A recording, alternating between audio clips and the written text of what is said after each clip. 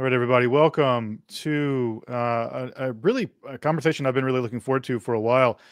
This has been a great chance for me to dive into this Akephalos ritual from the PGM, but also really connecting it up to how it's been taken up into contemporary practice. And one of the cool things that I get to do on this channel is talk to experts in the field, one of which I was speaking with yesterday, Dr. Kirsten Switza, about the PGM and the so-called Akephalos ritual, or the Stele of Jew, in its Greek magical papyri location. And today I'm really excited to welcome Marco Visconti onto the channel to talk about the uptake of that very ancient 4th century ritual into 20th and 21st century occultism, much under the aegis of Aleister Crowley and Thelema. So Marco, thank you so much for taking the time to come hang out with me on the channel and talk about all things Crowleyana. Well, thank you so much for inviting me, Justin. I've been a fan and a patron for a while now, and thank you for all the good work you do for like inputting this the esoteric matter under the lenses of academia in front of a much wider public. I think we never had this big public as now, so it's the best time, right, to yeah. This.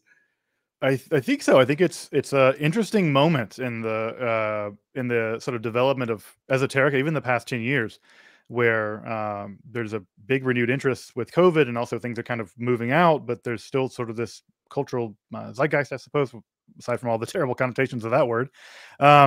But it's funny you mentioned that, because Zeitgeist was one of the terrible movie, right? Yeah, it was the really first moment where we had a little bit of more mainstream attention to esoteric matters for all the wrong reasons. I mean, Zeitgeist, right. Terrible movie. Maybe you should make a video debunking it sometime. No, one of the things I said I was never going to do on the channel, or if I would not do it if I could stand it, was I wasn't going to do any like debunking stuff. And the reason why is I feel like part of the reason my attitude of that is, and I got good advice from another YouTuber, is that education is almost always better than debunking, because if you engage in debunking, basically you're just following on the coattails of the misinformation. And so it's better just to put out the actual as best you can information, the actual information. And because if you follow the coattails of the misinformation, then they always have the initiative in some ways. So Marco, just for the sake of folks who don't know you, would you mind introducing yourself and just saying a little bit about your background and your relationship to Liber Samekh and all this stuff that sort of we'll be talking about today? Of course. So I've been practicing Thelemic magician for the good part of my life now. I discovered Crowley by chance in the summer of 1990 when I was 12, which kind of tells me how old I am right now. And it's been a love-hate relationship ever since. Love with the system, with the magical philosophy of Thelema, a little bit more of hate with the character of Crowley, because he's always been very contentious as a person, and I could never really reconcile all that he wrote, with my personal ideas and core values. But like I said, I've been a practicing magician, which means that I sought out initiation into the Thelemic tradition. First in the AA, the Argentumastrum, which is the magical order of Crowley, and then much later on in Ordo Templarientis, OTO, which is more like the Masonic version of the initiatory tract that you can find in Thelema. Eventually, I got out of OTO because of various reasons, and I wrote about it. Everything can be found on my website, which is marcovisconti.org, if anybody is more curious about reading why I got out of OTO. But I still, even like if that experience didn't pan out the way I wanted, I still got. The love for Thelema and my initiation stood, obviously. And, come the pandemic, I started organizing a series of online classes centered around Patreon. And then they became quite successful, to be fair. At some point, I had almost like 200 patrons of engaging weekly. We were every week we were constantly on Zoom, doing magical operations. We for instance, one thing we did, we studied and we practiced the Arbatel grimoire, which, interesting enough, you're going to decide. I heard on the grapevine that it's coming up on your channel soon. We studied the Goetia. We discussed Thelema, and as you mentioned, right, like that was like the peak of the lockdown years, and then that interest started to wane. But there's still a lot of interest around those subjects, and from those classes come out my first book, which is called titled The Aleister Crowley Manual, Thelemic Magic for Modern Times, which I do have a copy. It's just like one of these like proof copies. This is coming out actually in a couple of weeks on February the 14th, which is a perfect Valentine's gift. It's also red, as you can see. Who would not gift, Aleister Crowley book with a beautiful mega boobed Baphomet on top of it, right? The book itself is a practical manual on magic with the K, which is not, it's a strange thing. Maybe we'll discuss it later on. And that's it. That's what I do. Maybe one more thing I should mention is that I have a new course coming out called Thoth Tarot Magic, starting in just a week from now, discussing all the magic hidden in the Thoth Tarot deck. So not so much about just reading the tarot, right? It's about understanding the magical philosophy of Thelema hidden in the cards. And you can find it all on my website if you are curious to learn more. Yeah, it's a notoriously complex and convoluted system of tarot. Absolutely. One of the things, for instance, like you don't read reversals. How can you not read reversals? Well, there's a reason why. And one of the things I'm going to try and untangle. It's going to last for 6 months, so it's a long slog, as they say. Right? You need time to really unpack it all. So yeah, I would believe it. I'd believe it. I also just acknowledge a couple of folks in the chat, Andrew and Jason Sobek, thank you. And also I saw Angela Puka, hello, Angela. a shared friend of ours, Marco, and also just several people who are supporters of the channel on Patreon. Thank you. And I see all of you. Thank you guys so much for coming and hanging out with us. Marco, before turning to the uptake of the Akephalos ritual into Thelema, I just wanted to see if you had any sort of thoughts on the actual Greek magical papyri, the text of the Greek magical papyrus, so PGM 596 and following. As a practicing magician, I'm just curious if you just sort of take that text. Is there anything that you'd want to that jumps out to you about that text as it stands in the Greek magical papyri, or anything else? I'm just want to think, that text in isolation of its uptake into Thelema. I was curious what you might think about the text in a general way. Well, I have a strange relationship with the PGM because there's so much material in it, and in fact, so little has been studied in detail yet.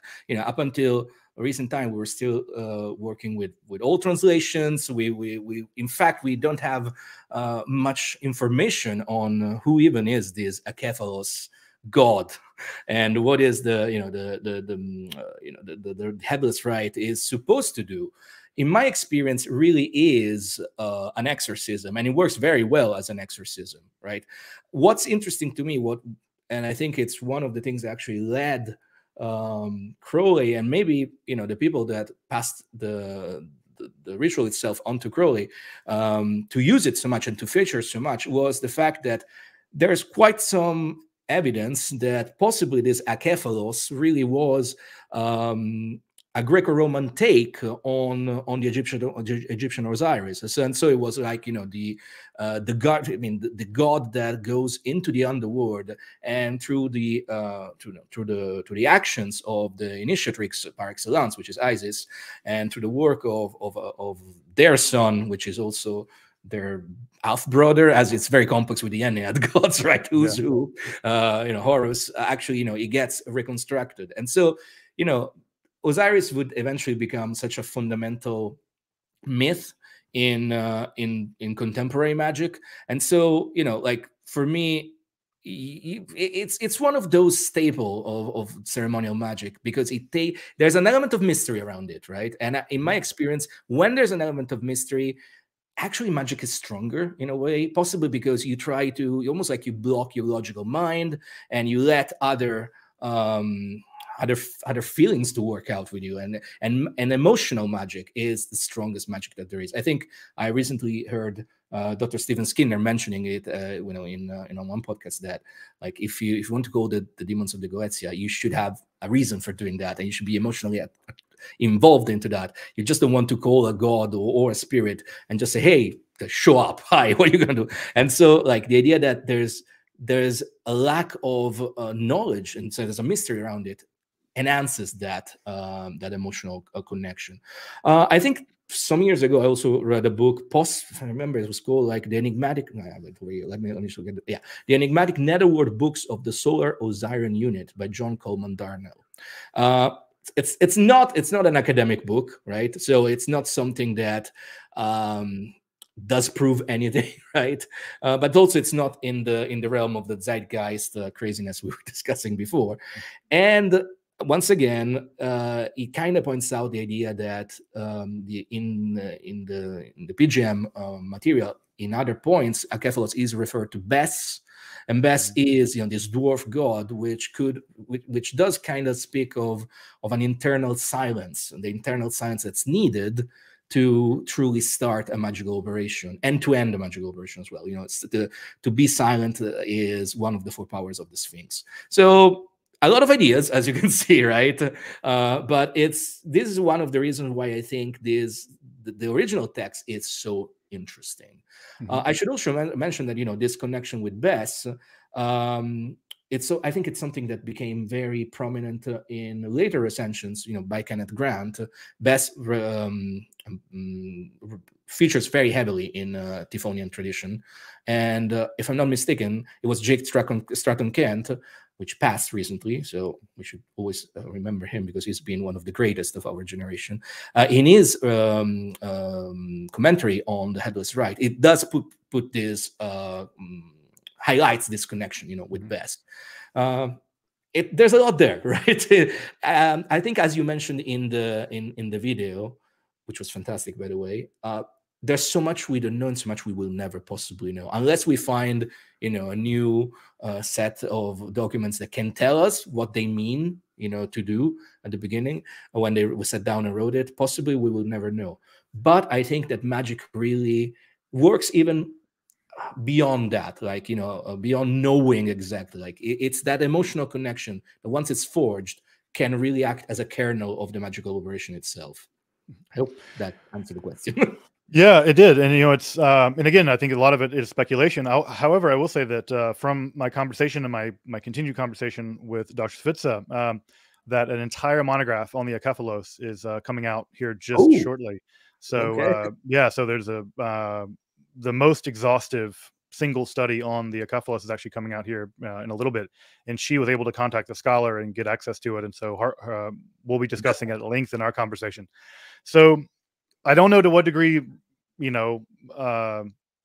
diminishing the mysterious aspect of the Acephalos will affect the magical side of things, but I do look forward to seeing having a little bit of this explained a little bit better, and in our conversation we'll be getting into where scholarship is now on the Acephalos, and it's come a long way apparently. I mean, the more we know, the better, right? I think that at the end of the day, humanity can always find more mystery. So yeah, it doesn't. You don't have to with the Greek magical papyri. You don't have to like scratch hard to find mystery. Exactly. Well, thank you for those. Thank you for those thoughts. Let's talk about how this text kind of enters into the context of early 20th century occultism, and that's in the context of Egyptomania. That there's no way not to see Egyptomania sort of all over the Hermetic Order of the Golden Dawn. Obviously up into some of the revelations of Crowley. Of course, Crowley famously performed the Bornless ritual in the interior of the Great Pyramid. It's funny, I was in the interior of the Great Pyramid about 15 years ago, and that was the one thing I kept thinking. I was like, how much you had to bribe someone back in the day to get in here all night? Because you would pay, pay a pretty penny to do it now.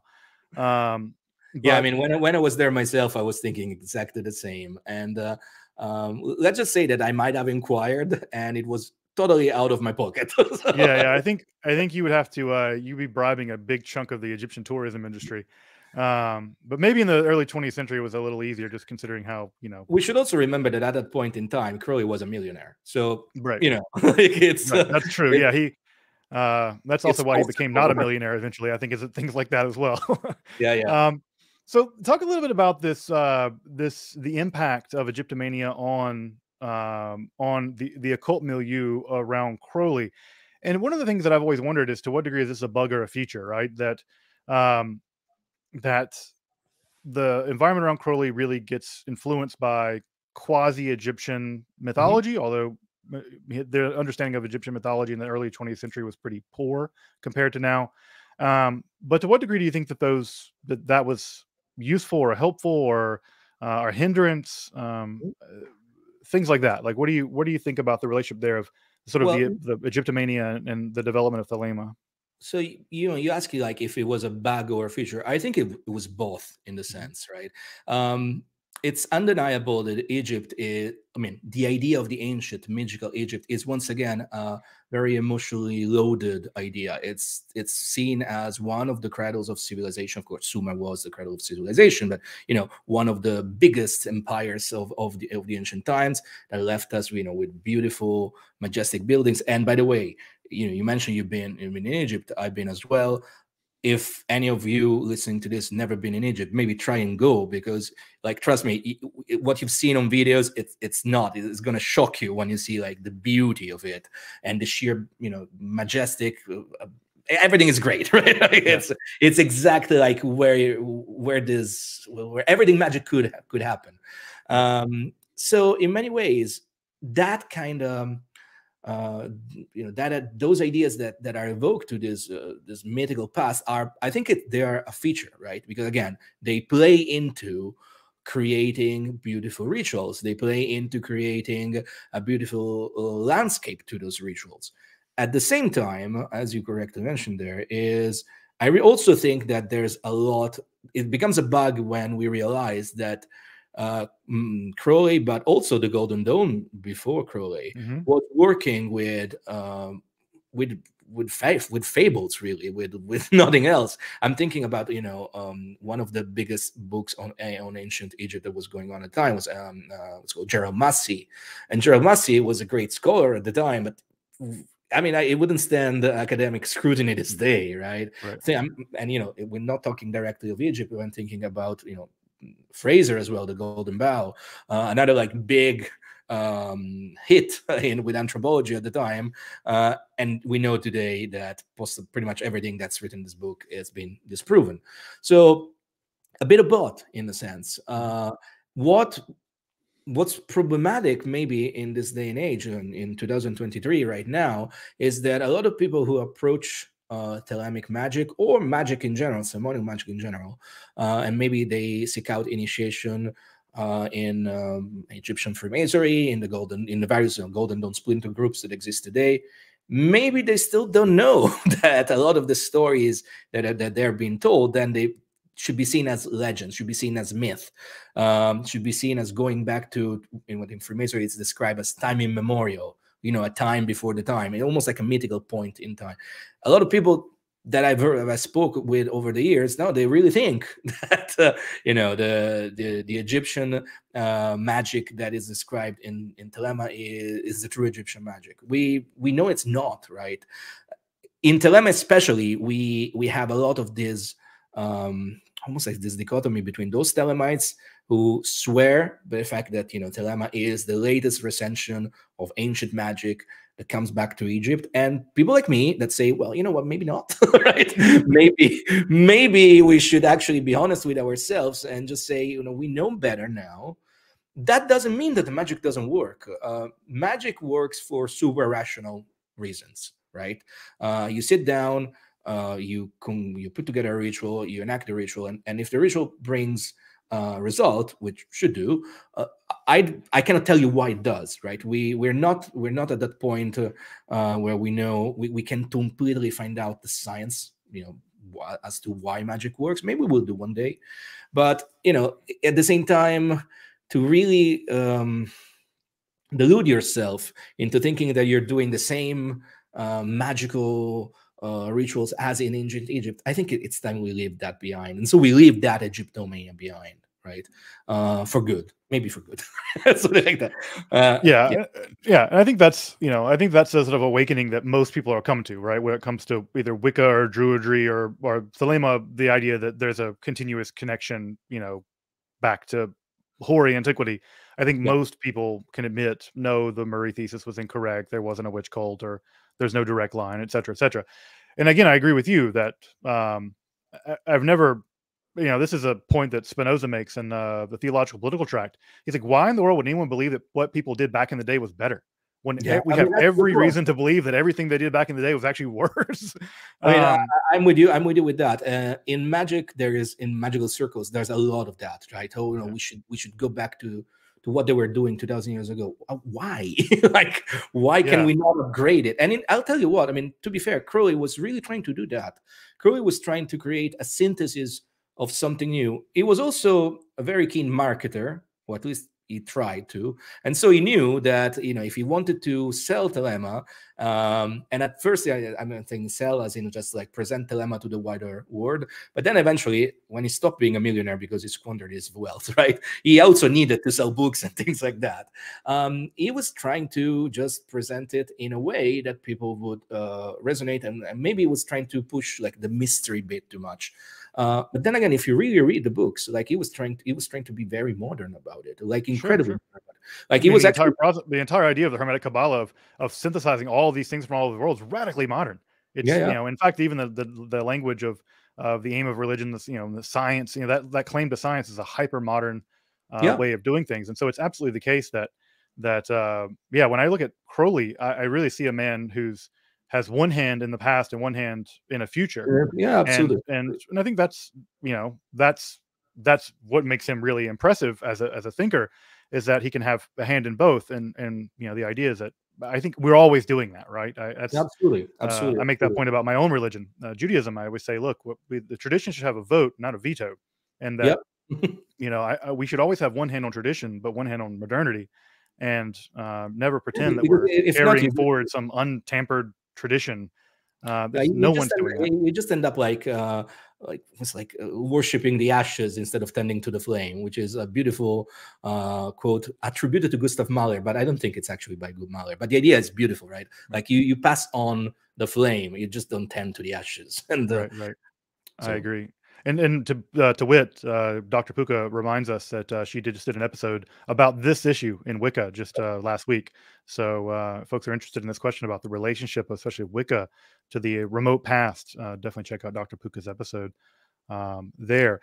Marco, any speculation on how the stele of Geo ended up in the Hermetic Order of the Golden Dawn? I mean, my guess was Bennett, just because Bennett seems to be the foundation floor for 777. Basically, was mostly yeah, compiled by him, and he seemed like he was the but him along with Mathers were the real bookish kind of guys, yeah. really knee deep in translation work and sort of the accumulatory work.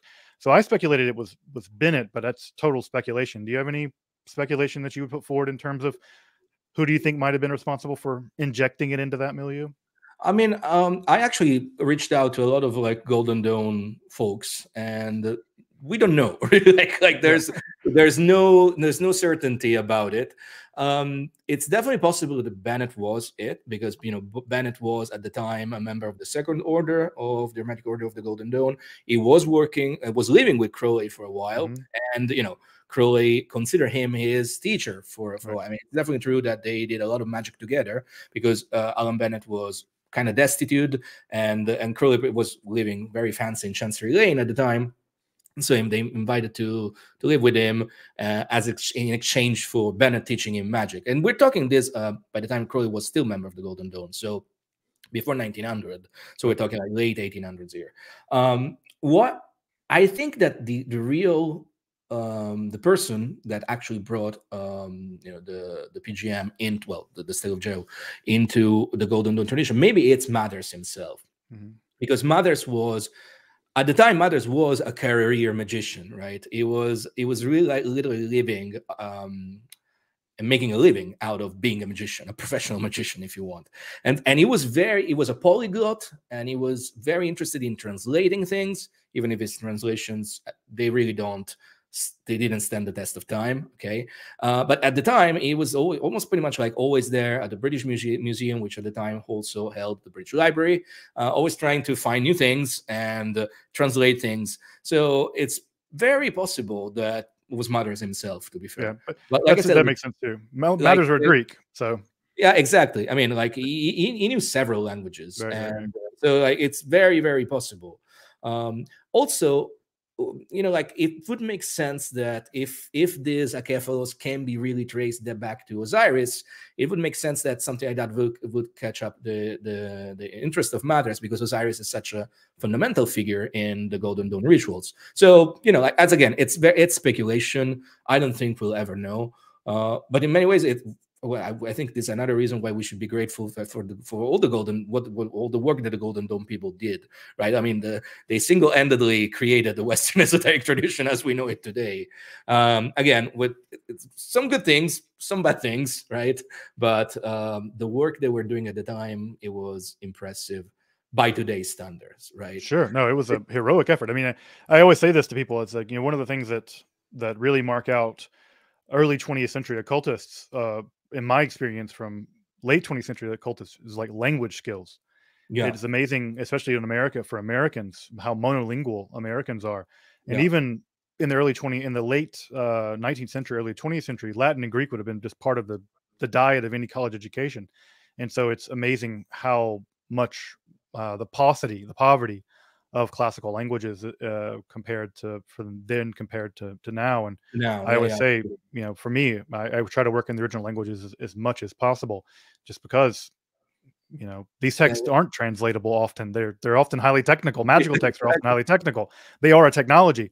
And so if you've ever read a technical manual and you wonder why there's so much jargon, because they're technical. Technical, and magical texts are a technology. They're an ancient technology and a modern technology as well.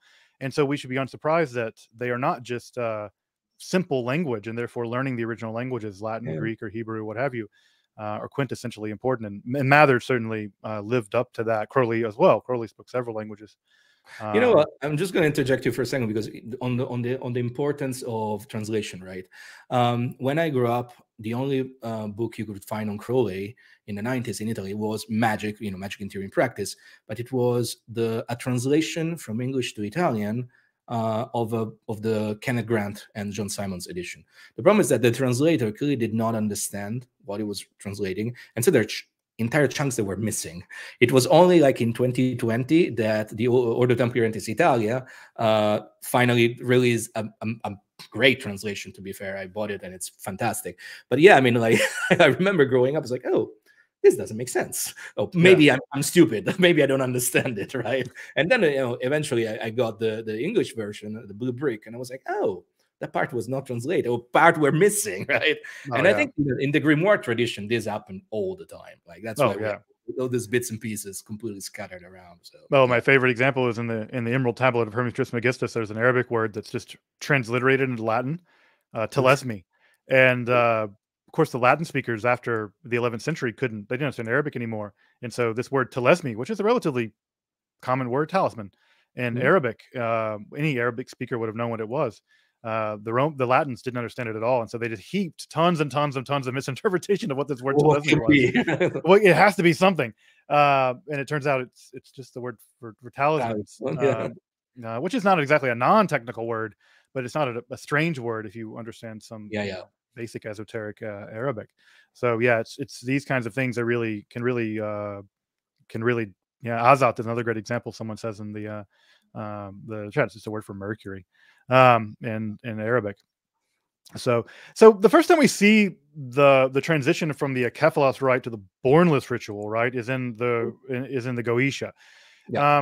So what's going on there? That's one of the things that's, I remember when I first picked up the Goetia or whatever, when I was just teenager, early 20s, when I was trying to learn about this stuff, I was like, so the Goetia, so as far as I understood it, was a text about summoning demons or daimons, in some sense of the term, and yet the text that they provided as a preliminary invocation struck me as an exorcism. Yeah, and I was always like, which one is it, folks? Like, are we driving them out? We're bringing them in? Like, you got to tell me what direction we're going here. And so it always struck me as unusual that this Greek magical text was appended to the very beginning of a 17th century English, text of goetic magic.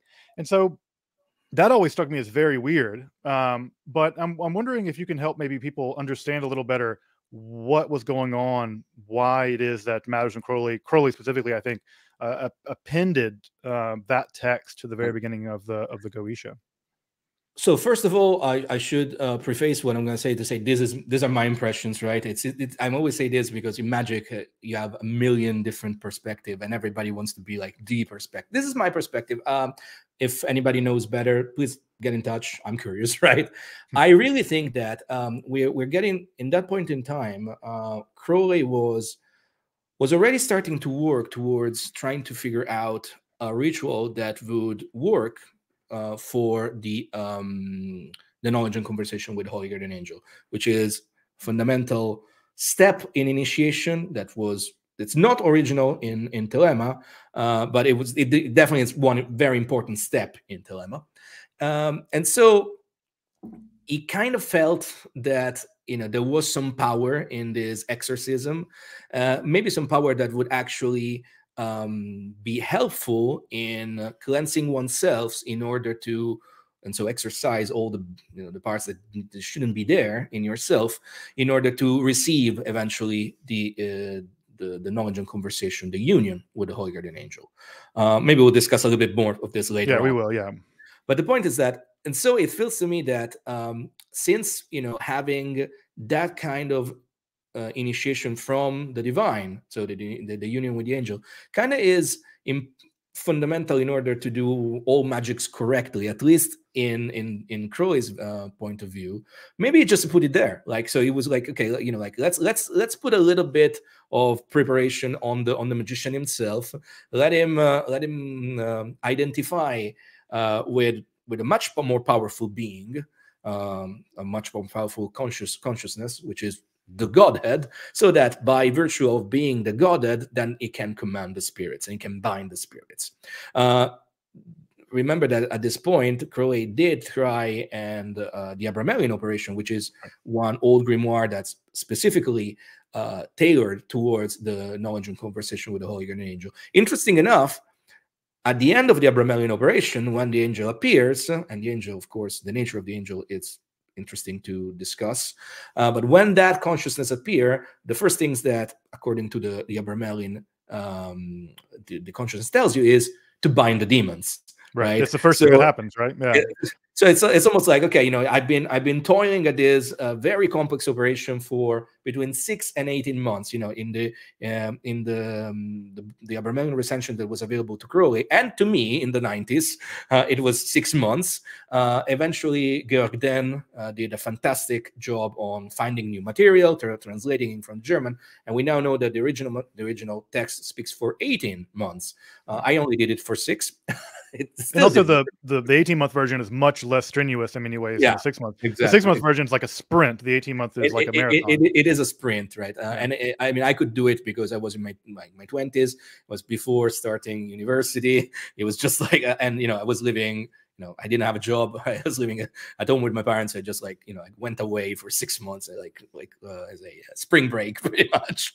But the point being is that, that's it. So there is this idea whereby Crowley came from that experience, knew that the Abramelin and the union with the angel was important in order to bind the demons. So possibly he just put it there. Again, this is my own speculation. I never really looked into it. Possibly because let's discuss a little bit more. Maybe I'll tell you why I didn't look into it so much. Yeah. And I guess that when I tried, one of the things I try to do when I read, and this is a lesson I've learned from doing philosophy, is that, as philosophers, if we're doing our job right, we have what we call sympathetic reading, which is mean that we try to read a philosopher not to find out where they're wrong, but to find out how they made sense. Yeah. Which is a totally different, it's called a charitable reading. And, the first reaction I had was a very uncharitable reading. And the second reaction, when I tried to have a more sympathetic reading, was that the early understanding of the Goetia, when it was coming out in 1903, 1904. Yeah, something like that. Exactly. At that point, Crowley still believed that the goetic demons were were psychological Absolutely. compartments. There is one. That changed later, right? That changes later, but at this early point, he says they're part of the brain, literally. And So, I thought, sorry, please. yeah. And so my point was that maybe what's happening here is that Crowley's understanding the Akophalos ritual, the Bornless ritual here, as a kind of auto exorcism, where one exercises one's own consciousness, one's own mind, in order so that if you're focusing on these various goetic entities, which are for Crowley, at least at that time, part of one's own mind, part of one's own brain, you kind of clear the slate to invite them in. Yeah. And therefore it's functioning as an auto exorcism and part of that. Now, of course, Crowley changes his mind about the nature of both the HGA or the Holy Guardian Angel and the goetic demons toward the end, later in his career. And so that was the more sympathetic read I had on what was going on in that text. I don't know if that makes and I think it makes perfect sense. Like you said, like we're talking when at the beginning of the 1900s, when he publishes his version, which of course it was Mather's version with his editorial comment, right? And he throws shade at Mathers in his own text. Of course, as Crowley did all the time. Right? But he published that, and there's a part of it called, if I'm not mistaken, like the Initiated Understanding of Ceremonial Magic. That's the title of the editorial bit, where he really says, like, all those demons are part of our psyche.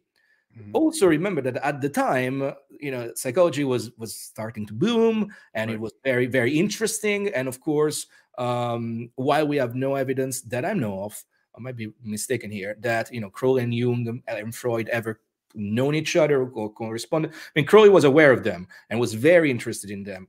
And my non-charitable reading is also that Crowley was always trying to appeal to a mass market. And so, like you have something that's popular or getting popular, getting mass traction, and that's a way you can actually present these ideas that, if not, would seem completely outlandish, like evoking demons. Remember that at the time we were entering the modern era, right? And so there was the Egyptomania was fading, in fact, at the time. Like, that's true. The Golden Dawn was already over, because Golden Dawn, finished in the early 1900s. And of course, you had the Stella Matutina, the Alpha Omega, all the splinter groups, but they were not like the hot thing anymore. You went from the Golden Dawn attracting powerful patron actresses. Florence Farr, she was the chief adept of the Isis Urania temple, and she was wrote amazing articles, by the way. I don't know why her, like, in fact, I think that in many ways she laid the groundwork for a lot of the HGA stuff, and Florence Farr has written some of the best articles on that stuff. I don't know why she doesn't get, aside from the fact misogyny, I don't know why she doesn't get more read. She really should be more read. Just for the listeners, it's almost like you have nowadays Margot Robbie being a ceremonial magician. She was that famous, right? She was like that popular, and she was like a fantastic magician. So that time was over. Like, the time was going on, was not popular anymore. But maybe like psychology was a thing, like science was a thing. So Crowley was really trying to push this idea. And as you mentioned, the idea of maybe exercising even maybe one's ego, right? One personality, to try and focus on all these other parts that might make part of our personality. As you mentioned, though, at the end of his life, his perspective would be completely different. Right. A lot of people made the point that Crowley was always speaking to different crowds in different ways. For instance, a lot of these things that he was writing in magical publication was aimed at magician practitioners, initiates, whereby, if we look Magic Without Tears, at the end of his life, he was writing to one person that was basically wanted to become his student, but she was not an initiate. And so when Crowley speaks in Magic Without Tears about all these demons and all the angels being external, maybe it could be because he was talking to a non-initiate. At the end of his life, his ideas in magic were the most clear, and we see it in the thought in the Book of Thought. I mean, the Book of Thought is the summa of Thelemic magic. So yeah, this is also, I think, a lot of ground here. And I think this is also just a lesson in historiography, folks. People say things like, "Well, Crowley said." I'm like, when did Crowley say it? Exactly. What book? People do this all the time with various kinds of things. Well, so and so said that the Bible says. I'm like, yeah, Bible says all kinds of things. Like, I need to know what book, what's the historical context.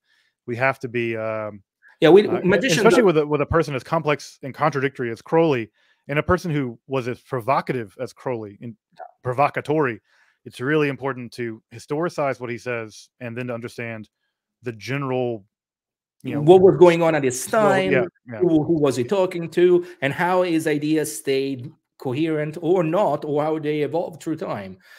You hit the nail on the head. There's like a lot of you find on forums. Oh, Crowley said, but yeah, I mean, like, and then they pick up maybe quotes from completely different points in time, and they just happen to make sense or contradict each other. right. Magicians should learn exegesis better, but we're very bad at that. Right?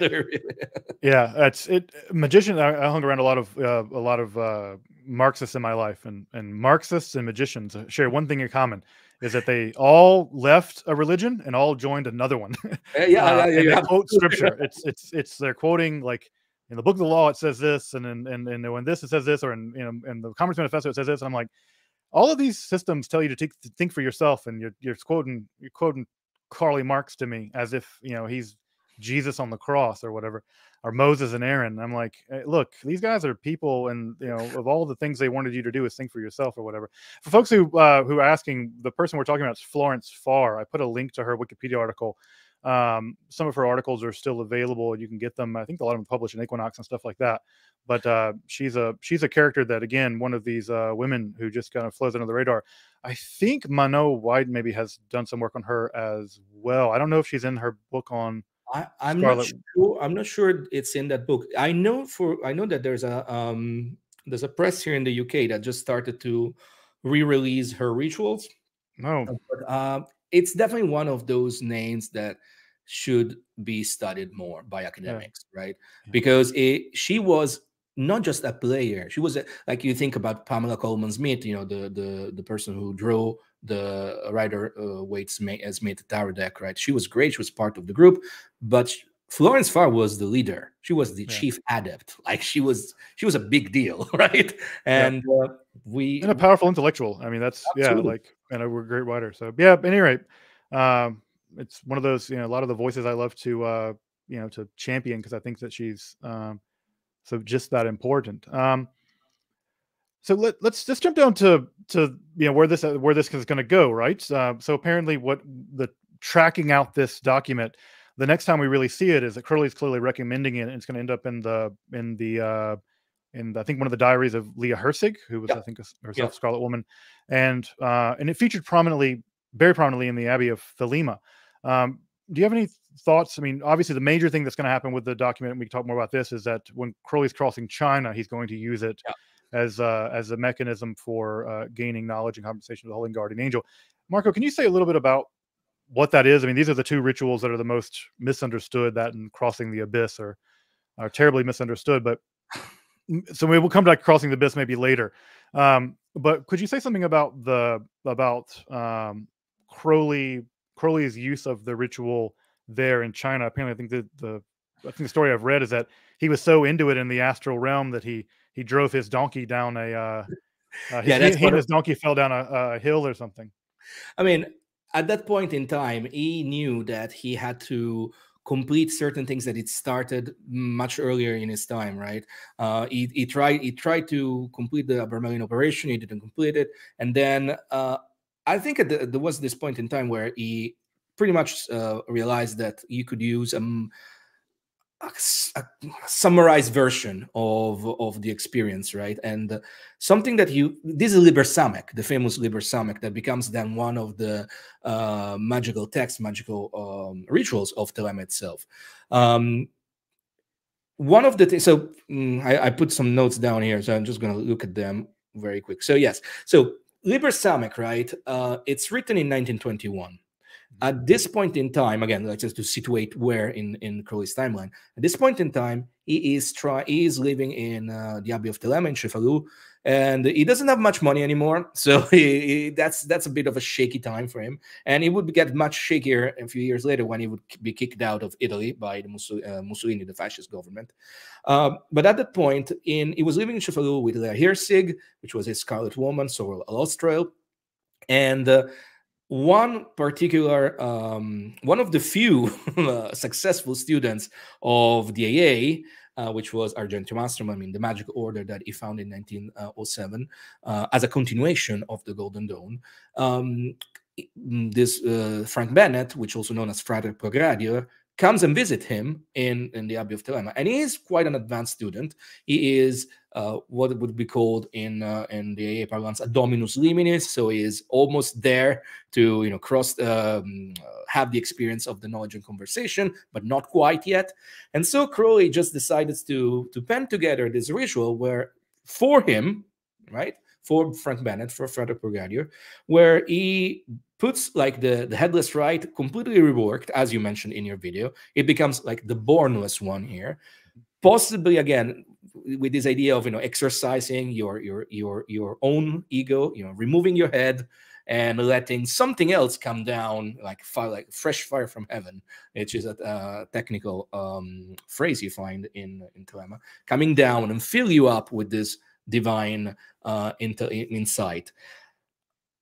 It should be said that we could go a lot into all the technicalities of the ritual per se. For instance, one thing that should be pointed out, why it's called Liber Samekh. Well, Samekh is the Hebrew letter which is attributed to art in the Thoth Tarot. So it's the Hebrew letter that represent the Tarot Major Arcana that is there to offer you a pictorial representation of the magnum opus completed. You literally have the androgen under together, they're mixing together the fluid in the cup. You have the red eagle, the white lion. I never remember the colors correctly, right? But it's like that. That's it. So that's what why it's Samekh, right?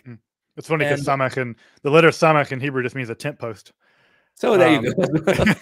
It's just funny, like how things begin and how things. Which is funny because if you see the letter Samekh now, it looks like a circle, almost a little line. Yeah. But in the original Paleo Hebrew, it looks like a tent post. A tent post, okay. Which it's funny because that's what it literally means, is tent post. And I should also mention that when I speak about attributing, the letters to the tarot, this is Hermetic Kabbalah with the Q. It has nothing to do with Jewish Kabbalah. it's I like to define it as a map of reality. It's a map. It's nothing else. It's not. Yeah, Jewish Kabbalah is an actual mystic system, complete in itself, whereby we magicians just use the Cliff Note versions of it, and it's not even correct all the time, right? So the point is that's why it's called Liber Samekh.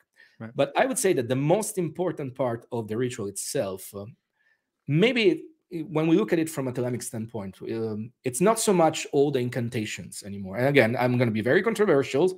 I really know that a lot of Thelemites will disagree with me, possibly. But there's one part, the third point, the Scholion, where Crowley goes and describes what this ritual is for.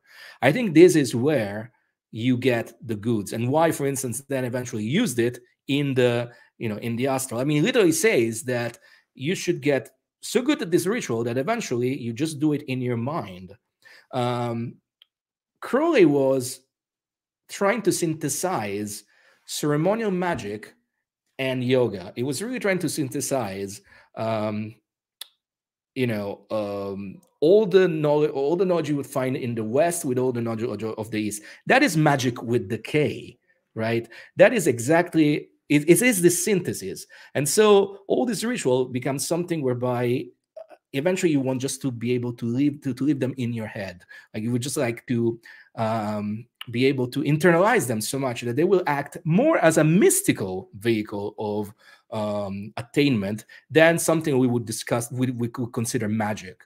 I think, again, Stephen Skinner said very correctly that ceremonial magic, it's something that you do to make changes in the world around you, right?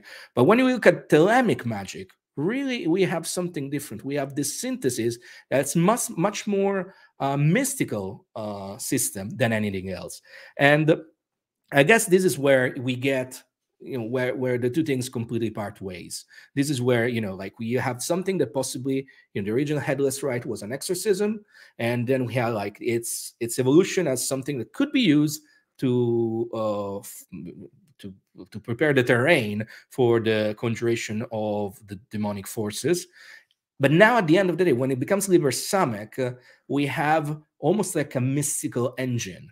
And I would say something else. If you are going to use Liber Samekh today, as it is, maybe nothing will happen. Because remember that was something that Crowley wrote it for a specific student. I was going to ask about this: is the degree to which this was custom designed for Bennett, and the degree to which, again, I'm not a Thelemite, so I have to be careful here. But it's my understanding that the knowledge and conversation of the Holy Guardian Angel is an incredibly personal experience, Exactly, and exactly. so that there's a kind of strange tension here, where you have on the one hand not only a ritual in Liber Samekh, but a really incredible, I think, in my opinion, some of the most incredible writing Crowley ever did is actually Yep. the commentary and scholion on Liber Samekh. I find that to be his best. You know, you will find something In the book of yoga, in his comment, in his treatise on yoga. I would say there's something on Liber 5 Reguli, Liber Viva Reguli. There's another of this scholion, which are fantastic. It really tells you what magic was supposed to be in Crowley's mind, right? And as you mentioned, like the knowledge and conversation with Holy Guardian Angel, it's incredibly personal. In Liber 185, which was one of the constitutions of the AA, of the Argentum Astrum, it clearly tells you that something along the line, I don't remember verbatim, but something along the line is no one can tell you the name of your God or the ritual to know him, right? So it's the magician that should eventually come up with its own ritual and its own understanding of how to get to God. And by the way, that is the nature of the Holy Guardian Angel. The Holy Guardian Angel is not Set, is not Jupiter, is not, I don't know, Archangel Michael, is nothing like this. The Holy Guardian Angel is God. It's the union with God. Crowley makes it incredibly clear in Liber 333 and across his corpus that the knowledge and conversation with the Holy Guardian Angel is the same as Samadhi. Samadhi in yoga is union with God. That's it, right? That is the first and most important, I would say first, maybe one of the most important initiations in Thelema. Without that step, you cannot then try and attempt the second step, the second initiation, which is something a lot of you have heard, the crossing of the abyss, which is something that maybe we should have another discussion another time about this. But you know, that's something that it's almost like you start from two, you know, you and the universe, you and the other people around you, and you start from this understanding of you as a part of the universe around you. But then in the knowledge and conversation, you become one with the universe. So you go from 2 to 1. Okay. The true aim of Thelema is going from 1 to 0, crossing the abyss, annihilating completely your ego, including your connection with God, the Holy Guardian Angel, to be reborn under the Night of Pan, as Crowley mentions it, in the City of the Pyramids. But again, this is not something that we can touch upon now. But just to give it, you know, the steps how the steps should be, pretty much. I've always appreciated the fact that Crowley came from a the Plymouth Brethren, which was a hardcore Protestant, born again Christian family, and that basically he comes back to one. It's born again to born again. I've always appreciated that we never get far. We never get too terribly far from where we start. We redress it a lot. Rimbaud said we never wash off our baptism, and I've always appreciated the fact that he went from born again to born again at some level. Absolutely. So from a practitioner point of view, Marco, and again, this is a sort of a big question, but I want to get your thoughts on it. I kind of see, I don't know if you've ever heard the concept of a Wittgensteinian ladder. Wittgenstein's ladder, right, is the idea that there are some ideas you need to get to other ideas, but once you get there, you don't need those ideas anymore. They're provisional ideas that are really important to get you somewhere, but but once you get there, those ideas actually turn out to be even sometimes incorrect or not valuable or useful when you get there. And so I'm wondering about maybe Liber Samekh might function the same way, that it's sort of like that one could be advised to do it because it's clearly had success. I mean, I read in Shoemaker's book and Duquette's book and other people, and talked to lots of people in real life and online who've had enormous positive experiences, transformatory experiences with Liber Samekh. And I wonder that it's, it could be sort of like a Wittgenstein's ladder. It's the kind of thing where it's a tried and true thing, but at the end of the day, you're going to have to radically personalize it. Would that be a fair assessment of sort of how it might be functioning in a contemporary Thelemic environment?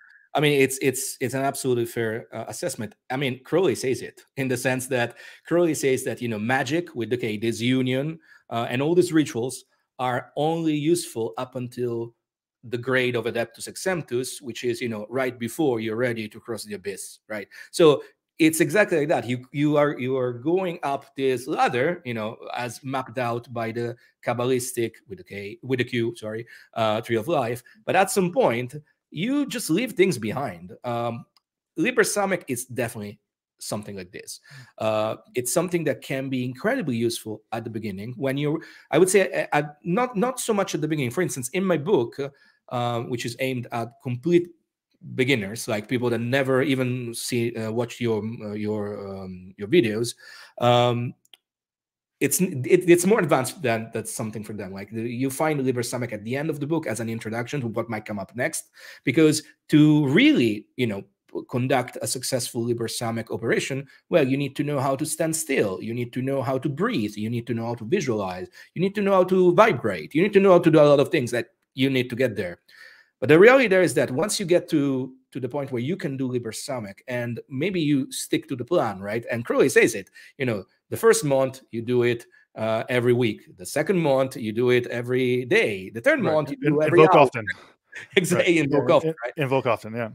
But once you've done that, you really don't need it anymore. And I would say that all this kind of magic with decay used as a way of, you know, attaining the knowledge and conversation, attaining higher state of consciousness, it is something that once you got there, you pretty much can find whatever works for you, right? My practice has changed drastically over the last almost 30 years now, to the point that there's very little that would be recognized as magic by a casual onlooker. But it, first of all, you know, I set up a goal and I reached the goal. That's always should be the litmus test of magic.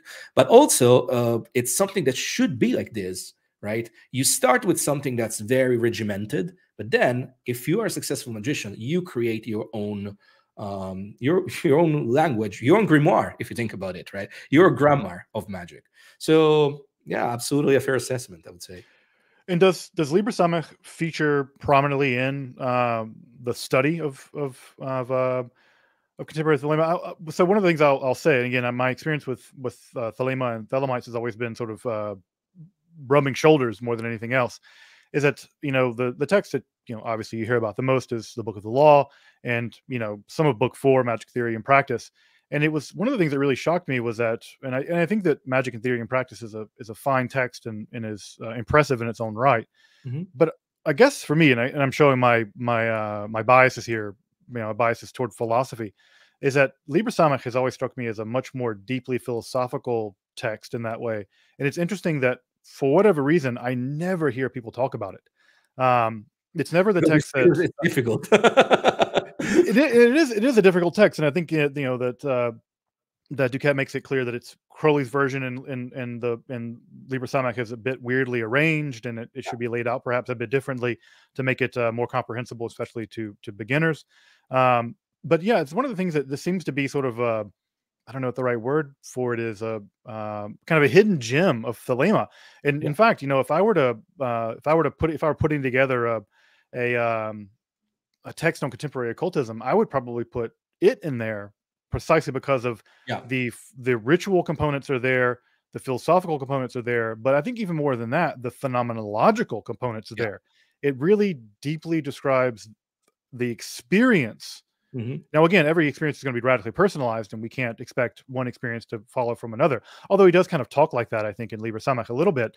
But I really do appreciate those three elements of magic with a K are all in Liber Samekh in a way that I'm not quite sure that I see them in other places. So this is a kind of an unsung, at least in my experience, an unsung I would tell you, classic of Thelema.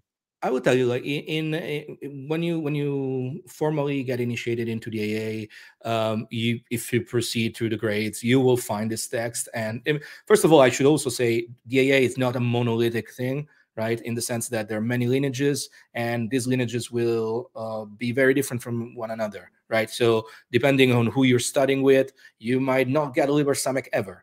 But in the lineage that I'm part of, it was prominent, right? But it was prominent in the sense that, as you mentioned, like since it's such a beautiful, it really expounds Thelema under every aspect, right?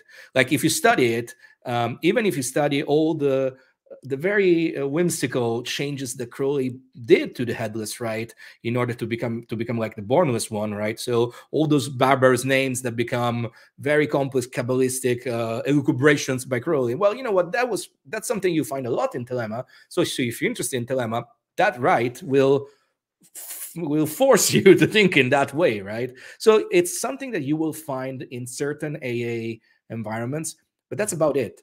Interesting. The way I've seen it in, discussed in online or culture, again, depends where you go.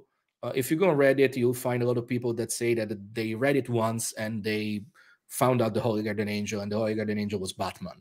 And that's all you need to know. Okay.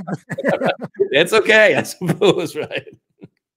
Yeah, it's just funny, and this is just an artifact of sort of how much of the study of magic is autodidactic, and for so many people, is there's a huge amount of unevenness in terms of overall education level, but also an enormous unevenness even from institutions which promulgate the material in terms of what gets read and what doesn't get studied, et cetera, et cetera. And again, that's not a critique. It's just the way that these things go. It's the way it is. Yeah, exactly. Yeah, it's the way it is. So it's just, for me, it's. I think if someone would have introduced Liber Samekh to me, as opposed to, I don't know, something else, Liber Dragonum or whatever, where people were like, "Yeah, you have to slash your wrist every time you say the word I." I'm like, you're being like an edgy 17-year-old. I'm like, if that would have been my first introduction to the Thelema, as opposed to, some weird guy snapping his wrist with a rubber band because he said I would have had a totally different approach. I mean, not approach to it, but I would have had a different appreciation for what was going on there, I guess. And you know what? This is maybe why I don't think the structured approach to Thelema, the teaching order really works anymore, because the teaching order really still tries to impose a one size fits all, right? Like you have to go to these grades, you have to go to study this thing first before other. But like you mentioned, like somebody like you, which is more, philosophically inclined, intellectually inclined, would have got a lot of more of Liber Samekh immediately, right? I would still contend that in order to perform a Liber Samekh, you have to have all those, all those years down of pranayama, of asana, of pratyahara and other things. But you can still appreciate it, and maybe you get an interest into that. But I mean, I don't like orders anymore, so that's just me. Right. Yeah, and again, I've never had much experience in that way. It's just a sort of piecemeal, and I have the the blue brick in front of me. So it's the piecemeal way that I've encountered Thelemic religious literature through my life is often through the prism of who's introducing it to me, and sort of what they're they're up to and what they're going through in their own head, et cetera, as opposed to me sitting down and pouring through this thing and being like, oh yeah, what's really jumping out to me about what do I find intellectually stimulating in terms of this material, because there's a whole wide range of very, very powerful stuff here. I was going to say there was one more question I was going to ask about, or not one more question, but now it's slipping my mind. What is it that after Liber Samekh, what's if I were a person coming to you, Marco, who had just watched my episode on the Bornless ritual and found Liber Samekh interesting, what would be the next text that you would point them in that direction? What would be a similar kind of text? And I know that, and again, I'm asking from a philosophical point of view, not a ritual practitioner point of view, knowing full well that one can't dive into that practice without having developed other magical skill sets. But what other similar kinds of specifically philosophically rich Thelemic text would you point people to? The one I mentioned before, it's Liber Vive Reguli, which is interesting enough. It's one of those rituals that Crowley suggests for the magician of any grade. So it should be, in Crowley's mind, this was one introductory ritual, right? And it's a very interesting one. There's a lot of spinning, there's a lot of dancing around the four circles. But then there's, again, once again, a third part whereby Crowley expounds the formula of Lashtal. And the formula of Lashtal is one of those magical formulas that are absolutely fundamental to Thelema. And it's the formula of annihilation, in the sense that, you know, he expresses it as La meaning not, Al meaning God, so the all, and this tension of polarity between nothingness and full expansion of all potentiality, which is again also found in Nuit and Adit, which are two of the main. I struggle calling them gods because they're not really gods. They're like more processes of vectors of transcendence that you find in Thelema. And then you have in the middle, you have Shintet. Shintet is seen as, again, I know you're Jewish, so you will hate this, but it's seen as the serpent of fire, as in like the Kundalini energy rising up. And this idea of like, again, the only way in order to bring these things together and annihilate them is just by arousing the energy, the divine energy hidden inside of you, inside your biology, really, and having that moment of realization. I'm terrible at explaining it, but trust me, if you like the scullion of Liber Samekh, you will love the third part of Liber V, because it's really it's also Crowley at some of its most lucid. Like he really tries to make in as clear as possible what Thelema is about, and I think he does a fantastic job there. So again, I'm not going to butcher it any further. So if you're curious, third part of Liber V, it's the other scullion, really. But again, like, you know, there's so much more. Like if you look into the holy books of Thelema, again, but then again, this is maybe less intellectual, less philosophical, more mystical. You have Liber Ket, Liber Ash, which are a much more kind of like akin the ideas of like almost Sufi poetry in a way. This idea of, you know, longing for the infinite, longing for the all, and the union with the all. So again, maybe intellectually, philosophically, Liber V, mystically, Liber Ket, Liber Ash. Those are my suggestions. Wonderful. Thank you for that, Marco. Thank you. So I have a couple of super thanks. And I know, Jason, I know that you had a question early on, and it's way up the chat. If you could mind throwing it back in the chat, that would be fantastic. But I just want to say thank you for the super sticker. Vonen Vomf. Is that a Nokian? It looks like it looks like a Nokian to me. It looks like me as well. Yeah. It's like I can never quite ever read a Nokian because I'm not that good at it. But I see some stuff, I'm like, that's a Nokian. I am terrible at a Nokian, so I will not. Say. Vomf, maybe Vomf is winds. Maybe is it the wind of wisdom? Yeah, I think this may be the beginning of the second Enochian call. Yeah. Maybe, I don't know. But I thank you for the super sticker. If maybe you can tell us. But yeah, here we go. Yeah, Jason, Four Corners, who I'll be chatting with tomorrow. Marco, do you have a favorite PGM ritual? I'll say mine. I really love the Mithras liturgy. I think it's my favorite text. I was about to say that as well. Yeah.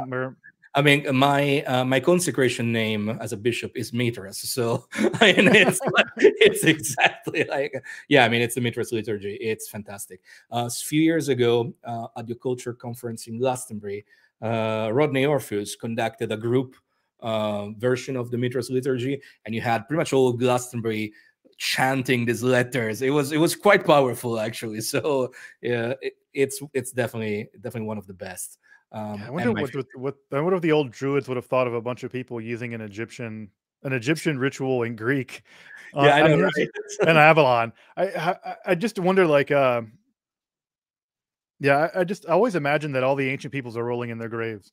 They're like, you know, and it's funny, like, as we live in times where culture is so focused on ancestor worship, our ancestors don't love us giving the way we're doing. No, I'm sure my ancestors are like, oh, vote with the reading the necromancy always. I'm sure why aren't you davening more? I can easily hear my ancestors in my ear being like, "Oi." I see Go. that like the super sticker says we need more Grendel. I think Grendel, it's a reference to the band I was in 15 years ago. Grendel still exists. The Yoss is still doing great. It keeps releasing amazing stuff. I'm the one who retired from music, but all my other bands, they're still going. They're great. It's another one. It's like Tina Dakini, thank you. Do you Ooh. affiliate the south node of the moon Ketu with the headless god in the Bornless ritual? Thank you. This is actually a really great question. And Marco, you may have something to say about this, but Tina Dakini, I'm also going to earmark this question for Dr. Kirsten Zwicky, because she's going to also be talking about the Ennead gods, specifically about how among the Ennead gods there is an Akephalos god, and that it is tied up to this. But Marco, do you have any? I think I will leave this question for your other guests, because I really don't work too much with with the nodes. So I'm actually very curious to hear what your other guests will have to say. So Yeah. I want to learn more. Oh, yeah. So hold that thought. I'll ask her. Sadly, we're the episode I was supposed to have with Kirsten was supposed to be out today, but the evil connection. daimons destroyed my internet connection halfway through our conversation, and You we'll have should to pick it invoke up. more often. That's the thing. Exactly. Yeah, I should. I should have. Should have done the Bornless rule, which is cool because she goes through every single line of the text as we have it, pointing to everything we now know about how that connects back to Egyptian mythology as we understand it now. So it's going to be fantastic. I mean, it's a really impressive conversation. If folks aren't subscribed to her YouTube channel on ancient magic, it is absolutely one of the best. I mean, she'll take a single amulet of Solomon and go through it for half an hour, picking apart every single thing we know about amulets and other magical documents. Yeah, let me throw her. Yeah. Of course, I'll be pumping her out in a big way. Not sure. I'll be really promoting her stuff because she's really kind of new to YouTube and new to. She's on 12. Put her Twitter here because I know that some folks are on Twitter, but she's just fantastic. Yeah. Okay. Great. I see Jason's also throwing her YouTube channel in there. It's just the best content out there right now on ancient magic. Okay, I will. I didn't know about that. So this is a great thing about having this community. No, this is a great thing about this community is that we often don't know how we're connected, despite the fact that this damned algorithm is supposed to be connecting us all. Yeah, it's amazing how much it silos us. No, but no, she's a fantastic scholar and just absolutely wonderful. So, but Tina Dakini, I'll come back to your question in the conversation with Dr. Zwicky. Sweet stuff. Let's see here. Marco, we've been going for about an hour and 11 minutes. 111. That's Aleph. That's not bad. It's a good number. That's a good number. Well, folks, do you want to take a couple questions, Marco? Do you have a minute to take a couple questions? I do have some time. Yeah, absolutely. Okay. So, folks, I have to acknowledge I haven't been totally watching the chat super closely, but if you have any last questions, I know we have a pretty good crowd here. It's like 568 people watching. Everybody. Yeah, so it's a pretty great crowd. I really appreciate folks tuning in to talk my conversation here with Marco about the ritual. But if you have any questions, feel free to throw them in here at the in the chat now, and we can at least get to a couple of them before we have to sign off for the day. But folks, if you're not following Marco's content, make sure to be following his content. Take a look at his Marco. If you want to throw your Twitter handle down in the chat, folks can follow you there, and also maybe a link to your book if folks want to pre-order it. I pre-ordered it. Folks know this about me. I am not an expert in 20th century or 19th century occultism. I always say that my expertise drops off dramatically at 1850. So I call them sorties, right? I'm running across no man's land when I enter the 20th century, and so I rely on folks like Marco to help me to make sure I'm not saying something completely egregious about Thelema. You do a fantastic job, you know that. So, well, it's even if you do a good job, it's also really important to admit it's not your area of expertise, and to to thank people like you who help to make that happen. So I got one super chat here. Any speculation about who Hermes Trismegistus really was? And was he affiliated with the Ibis cult? Well, where do we go from here? What's your thoughts? Justin, do you have any thoughts, Justin? Of course, I have thoughts. So I don't think that Hermes Trismegistus was a real person. I think what Hermes Trismegistus, the writings attributed to Hermes Trismegistus, are the result of probably relatively small communities of Hermetic practitioners operating in second, third centuries of Alexandria. Um, and it was very common for groups of people to produce literature and then ascribe it to a central figure in their community that they felt to be important, whether that was Moses or Jesus for that matter, Hermes Trismegistus, etc. And so I think that what we have is a community of people producing a literature, and that literature is put into the mouth of this heroic, this sage Hermes Trismegistus. Um, so I don't think we'll ever know who's directly behind that text or those texts. And also, it's important to note, if you read the Corpus Hermeticum, it's not even one coherent body of No, literature. it goes everywhere. Yes. Yeah, well, some texts are very dualistic, some texts are not dualistic. It's a real range. It's a community production, and just like any community, I'm sure everyone's gotten their family around their dinner table and asked them what they believe about religion, and you get, the shouting match begins. Exactly. And so I think that what we have is not a Hermes Trismegistus who's a person, but we have Hermes Trismegistus who is a font of wisdom that is back attributed this wisdom to. And that's true of Jabir ibn Hayyan, the alchemical master in the Ismaili circles there in Baghdad, and several other people through history. So that's my general thinking about how this literature became attached to this character. I mean, I'm with you 100%. I also have found over the years, like there's a lot of ideas in magical circles where like you kind of really want to have a mythical story going, and something you for instance find in Egyptian Freemasonry in the Rite of Memphis Mizraim is, because as some of you will know, in traditional Freemasonry, the main story is King Solomon and King Hiram and Hiram Abiff, building the first temple. Then the temple collapses, and then the second temple is built 500 years later. But then when you go into the Rite of Memphis Mizraim, which by the way was the one that Crowley was most invested in, and one of the ones that really have left a mark on Thelema as well. Well, they bring back the idea of this mystical builder in a much older time, and you have Imhotep, the mythical builder of the Egyptian dynasties, and that's what Hermes Trismegistus becomes at some point. You go from Imhotep into Hermes Trismegistus in the Rite of Memphis Mizraim.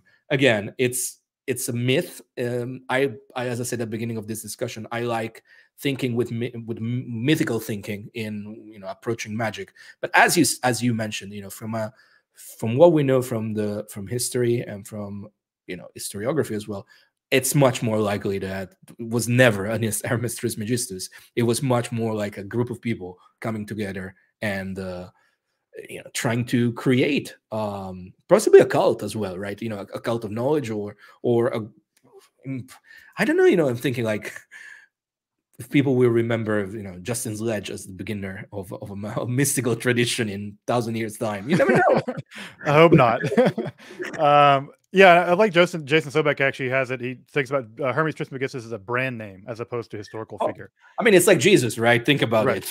Right. Yeah. Many of the things that are attributed to Jesus certainly never said. Some of which I think he did say, but did Jesus ever say, "I'm the way, the truth, and the light"? I don't think so. But did Jesus ever say something like, "Abandon your father and mother and follow me"? I think he may have said that. Yeah, absolutely. So, and like it's just like I really believe that Christianity, like the figure of Jesus, it was really like a creation of a brand.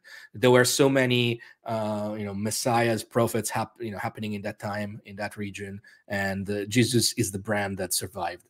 Then again, I'm a Thelemite. We don't like Christianity too much, so yeah. I might be biased, right? Yeah, and I always say that this is my argument against the so-called mythicists. I'm like, it's not that Jesus is very strange if you're Jewish.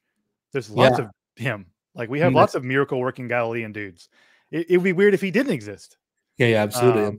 That would be the peculiar thing. Would be that if Jesus didn't exist, why would they invent this weird story that was just like all the other stories that we have or similar to Jewish miracle working stories from the same time? No, I hope that when I'm dead, I'm quickly forgotten. I don't know. There's I don't know about you, Marco, but there's of all the ideas that terrify me more than any other idea is the afterlife. The idea that I might die and then come back and have to do anything. Anything again, right? Anything. Like if I wake up and they're like, "Welcome to heaven. You're here, and everything is gonna be perfect, and you get to do the," I'm like, something's gone terribly wrong. I don't know. There's whether it's reincarnation or heaven or hell or whatever, or even becoming the Elohim on another planet, a la the Latter Day Saints.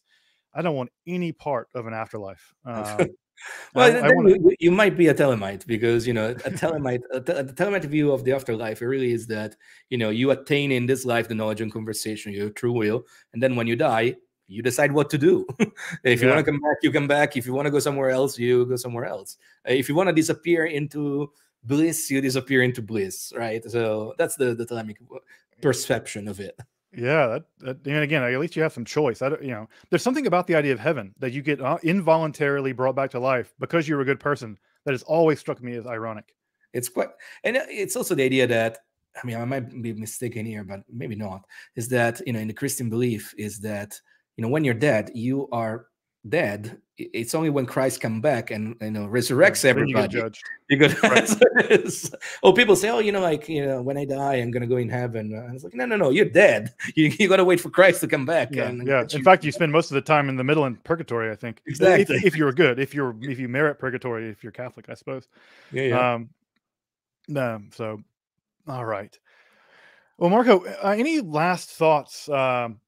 Akephalos, Bornless One, Liber Samekh, that stuff. That's what folks are here. Any sort of last thoughts? And we can always come back and talk about crossing the abyss and other topics in Thelema. And of course, I want to have you back on to chat about your book once I get my copy and get the chance to read it. So I'd love to have you on to talk about the book and things like that. But any concluding thoughts on our conversation today?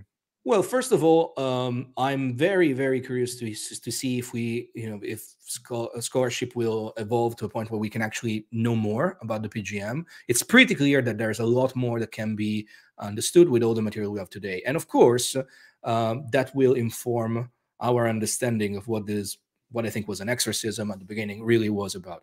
I also think that, while we should always keep close attention on these evolutions from scholars, Liber Samekh stands on his own, right? Really, so Liber Samekh become one thing that is completely it's completely separated from its beginning as the Akephalos headless rite. I think Bobby Hale in the chat mentioned the fact that the people like Alan Greenfield that created a complete different version of Liber Samekh itself with more ufological kind of attribution, and that works on its own as well. Like this ritual, if magicians put them together, they try and test it, and they did bring some results, well, they become their own thing, right? And so Liber Samekh remains an absolute staple of Thelemic magic. As you said, it's the one ritual where you can really appreciate all the complexity of what magic with the K really means. So this idea that you really have to have, yes, you have a ceremonial, but you also have to have a regimen of yoga well under your belt. And like I said, like it should definitely be studied and maybe practiced by everybody who wants to have a better understanding of Thelemic magic and what Thelema is. It's not for beginners. I would not suggest you to start with it, because again, you'll possibly appreciate the philosophy behind it, but you will really struggle with all the tasks that the ritual requires to. But like you start your practice, and maybe a year into it, you can give it a go. That's it. Those are my final thoughts, pretty much. Yeah, wonderful. Yeah, I really appreciate the idea that that we shouldn't expect religions to say the same. I think if you expect religions and religious rituals to say the same, you're a fool, because religions are not religions. People do religions, and people change. And I find sometimes it's odd that people are like, fault Crowley for changing the PGM ritual, as opposed to like every ritual gets changed over time. Even the Catholic Church's official exorcism ritual has been changed dozen times in the past 600 years. And the idea that that even an institutional body as rigid and as titanic in both sense of that words as the Roman Catholic Church, even they update their exorcism rituals. Again, it's a living tradition. You have Exactly. to try and test it and make it better over time, Right. or maybe not better. Maybe make it yours. Right. If you don't make it something yours, if you just keep doing the rituals of someone else. I mean, this is a big problem in Thelema, which is like it's not Thelema anymore. It becomes Crowleyanity, like the cult of Aleister Crowley. We don't need that. We need people to be Thelemites. At least, I mean, I do as a Thelemite. That's it. Try it for yourself. Make your changes. See what works for you. And if it works for you, I will be happy with that, right? Maybe I would say it doesn't work for me. My rituals should change over time. If not, it's a dead tradition, Right. and that's it. Yeah, I totally agree. In fact, there's a whole website actually we use in Judaism called Ritual Well, where people actually take traditional rituals and update them and alter them, and they can upload them to this database. Where Oh, if you wow. need a different version, for instance, if there was a ritual that was only used for boys, but you want to adapt it for girls, people have written really elaborate, beautiful traditions that get uploaded to Ritual Well, and they're really amazing. So at least in Judaism, at least progressive Judaism, we have this. The Orthodox guys they're keeping on. But hey, whatever, as long as it works for them. But Marco, thank you so much for taking the time to hang out with me here at Esoterica. Answer questions about Thank you so much. Thelema, and I really appreciate you taking the time to hang out and converse with me and converse with everyone else. These wonderful people here. I really appreciate it. It's been a great chat. Thank you so much for inviting me. That's it. If people want to find me, you can find my website at magic@marcovisconti.org, and you'll find everything that I offer is over there. That's it. It's been great. Thank you so much. Of course, absolutely. All right, folks. I just want to say thank you. It's been a huge turnout today. Almost 600 people at some point. I really appreciate everyone who's taken the time to come and hang out with us and listen to Marco and I talk about Thelema and talk about these I think very fascinating, very beautiful rituals that have been developed by Crowley. And whether or not you think Crowley was an especially upstanding person, turns out most people aren't upstanding. Moses beat a dude to death. And so I don't go to my prophets looking for them to be perfect people. I go to them expecting them to be people, which is what they typically are. And so I really appreciate the folks that have come out today, and I hope you join me tomorrow. Zevi and I will be at 11 a.m. We'll be back doing our extended Zohar Chavrusa, or extended Zohar study at 11 a.m. if you want to come hang out and learn some Zohar with us. And then Friday, the episode will be on the Arbitel, a really fantastic text published originally in 1575 in Basel, which is a wonderful text of Renaissance Calvinistic and Paracelsian magic. Text that Marco knows like that. yeah, very, very well. So hope folks can join me on Friday to check a look at the video on the Arbitel. But until then, everyone, thank you so much for joining us. And I'm going to go out and shovel snow. So see you guys. Yeah, bye everyone.